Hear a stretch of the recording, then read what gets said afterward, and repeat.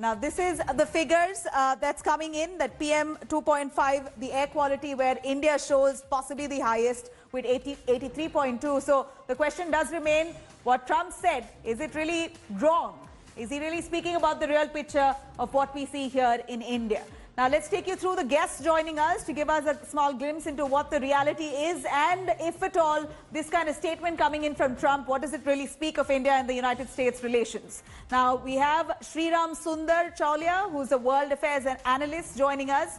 We have Vimlendu Jha, who's an environmentalist, joining us. We have Sarah Shah Halim, who's also an activist. Now, let me take it first with Sreeram Sundar. Mr. Sreeram, here we're looking at the kind of relation between Prime Minister Modi as well as Trump.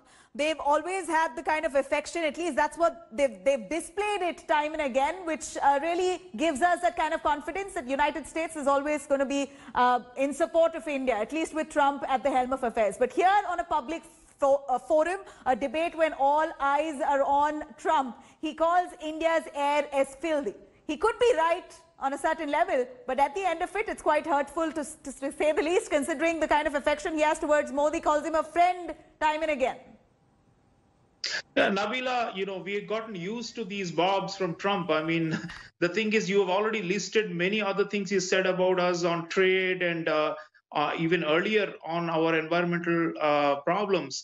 I think what Trump has ignored, as a populist and a transactionalist and a narrow America First agenda is, the responsibility that the U.S. has towards climate change, as a whole. And we have been calling their bluff many times by raising the issue of climate justice. Because if you look at the per capita carbon emissions, you're right that the air quality in the U.S. is right now superior to much better than what it is in developing countries. But the reality is, both the stock of the carbon that they have emitted historically over the last 200 years of industrialization, and even in proportion to the population, is 16 metric tons. That's what the US emits every year in terms of carbon. India's carbon emission is actually less than 2 metric tons. So it's just not comparable. But for Trump, he's not into all these, policy nitty-gritty. He just is trying to make a political point, get across, his rivals, and try to run them down with some kind of arguments that sound plausible for his base, which is believes that friendship that he displays with India. So that's the mindset he's bringing to the table. What's with the affection he shows to Prime Minister Modi? Is that only for hyperbole and the rhetoric that he issues from time to time? We've gotten used to this. In fact, Mr. Sreeram, here we're looking at the situation in India also not very well. We're looking at the air quality across the nation, not just in Delhi, in Chennai, Hyderabad, Mumbai, Ahmedabad, several other places across of India where the air quality is severe.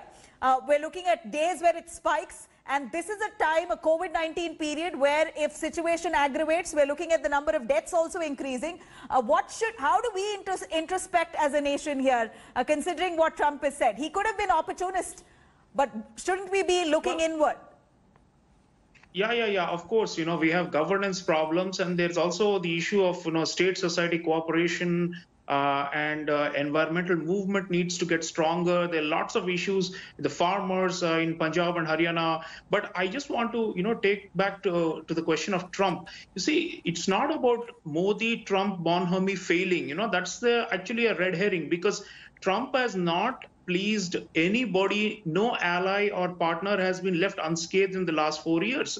He's a very unique kind of anti-establishment politician who's been following a kind of a populist approach to the world. So nobody has actually been left without being insulted or offended by Trump. So I think we should take aside the assessment that this is a failure of Modi's foreign policy. I don't think so. He tried his best because we needed this strategic partnership for other reasons. And we said, okay, if this is the cost of having a strategic partnership to counterbalance China and for other reasons, for counterterrorism and such things, we will accept some of these, outrageous things he says, not in the sense accept as in, silently absorb it, but, take it as a operating cost of this relationship.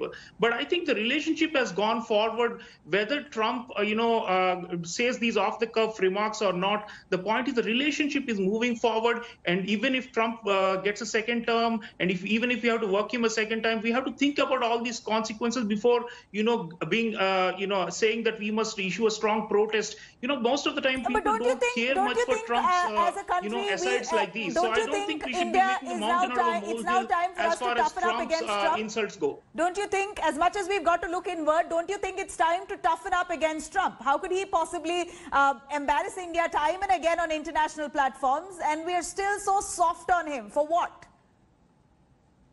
No, I think, we should not be engaging in a tit for tat with populists who have got a loose tongue. I think Prime Minister Modi has a dignity and a stature, and, we don't respond like this. When he's stooping low, we should be staying high and talking about the broader relationship. That is diplomacy. It's not about, showing outrage over everything and giving it back to him word for word. We don't have to do that. We have already criticized the US's record on climate change. Mr. Sreeram says that we've got to look inward quite clearly. We have to. Where do you think the Modi government over the last years of governance has gone wrong in ensuring? Mr. Sreeram, here is, you're saying that we shouldn't be, there shouldn't be tit for tat. This is a time that we've got to look into our own misery and try and fix it. But there is Joe Biden taking a chance upon what Trump said and showing a picture of Trump hugging Prime Minister Modi, saying this is a hug with the Prime Minister from filthy India. He calls India filthy, India's air filthy. This is embarrassing, isn't it? And you're saying, I think Biden is playing...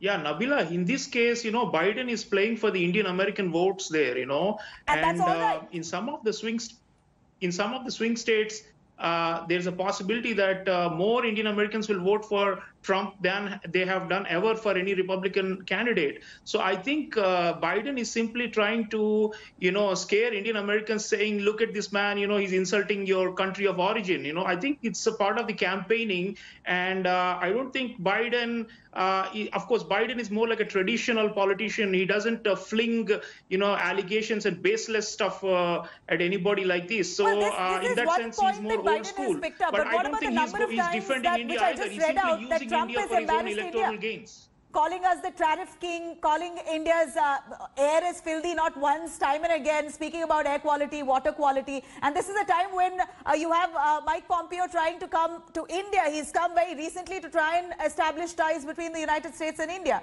If you have that kind of concern about India's air quality and India's filth, don't come.